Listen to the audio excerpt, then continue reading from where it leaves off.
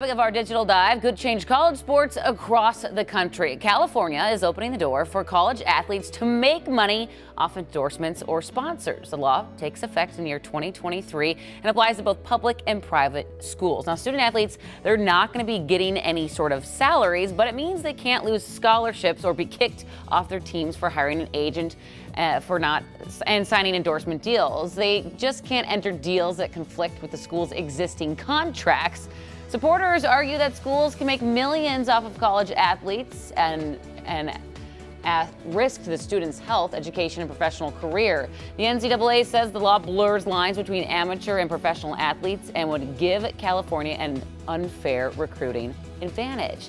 Now, this law has support from some big names already in basketball. LeBron James tweeted the law will, quote, change the lives for countless athletes who deserve it.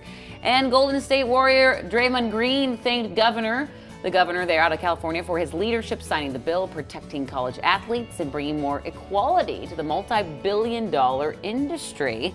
So here's what you guys had to say about it. John thinks it's awesome.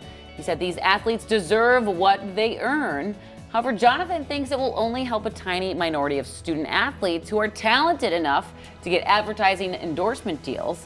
99% of student athletes will get nothing from this. And then Mark said he'd support it if other states don't follow suit. California colleges and universities will have a near monopoly on collegiate athletic talent. So yeah, definitely a hot button issue. A lot of folks still talking about this right now. On our page, you can chime in as well. Use the hashtag Sunrisers. But a lot of great points there, you guys. I mean, a lot of students, if they have an offer from a California school, go. Right. Why not? Right. Yeah. They might get paid. NCAA is going to have something to say about this. And of course, a lot of the athletes that can make money off their likeness are the ones that are going to go pro anyway. It's not really helping the athletes that aren't. I mean, most athletes don't, right? I know. One big name who's totally against this is Mark Cuban. Is he? Yeah. For what? Did he say why? He says, I mean, he's a business guy, right? And so he says this is going to be bad for the NCAA. It'll implode. And then firing and hiring guys, like it's more like a business transaction now. Yeah. Yeah. Okay. I can see points of that. All right.